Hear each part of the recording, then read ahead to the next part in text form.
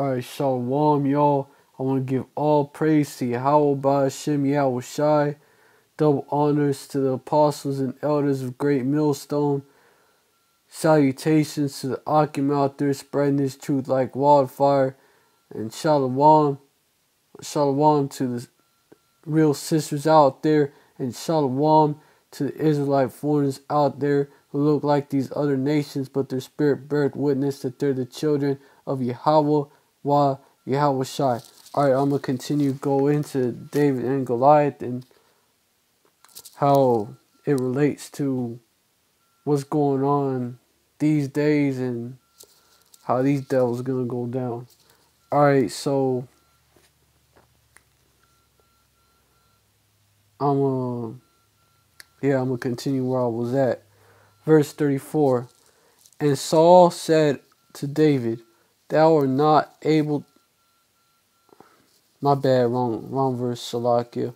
And David said unto Saul, thy servant kept his father's sheep, and there came a lion and a bear, and took a lamb out the flock. Verse 35. And I went out after him, and smote him, and delivered it out of his mouth. And when he rose up against me, I caught him by his beard, and smote him, and slew him. Verse 36. Thy servant slew both the lion and the bear. And this uncircumcised Philistine shall be as one of them, seeing that he has defied the armies of the living God. Verse 37. David said, moreover, the Lord that delivered me out of the paw of the lion and out of the paw of the bear, he will deliver me out of the hand of this Philistine. And Saul said unto David, go, and the Lord be with thee. So he basically told him, he's just like a beast that I saved my sheep from, basically. He ain't nothing but that.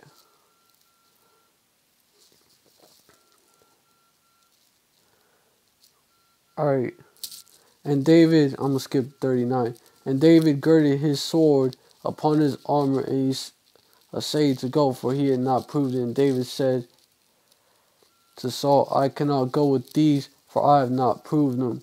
And David took them off.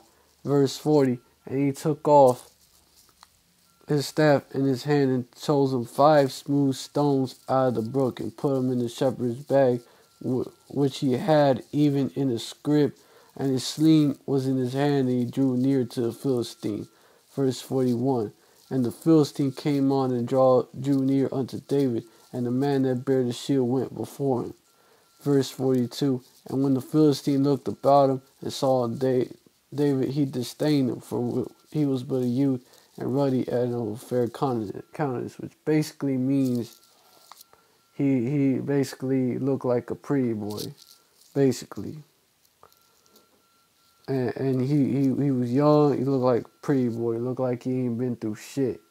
So this tall Hamite motherfucker was like, what the fuck is this little boy gonna do to me? He was like that, like he ain't gonna do shit to me, basically. And these devils, they think the same way of us. Like, what the fuck are these niggas gonna do to us? Basically.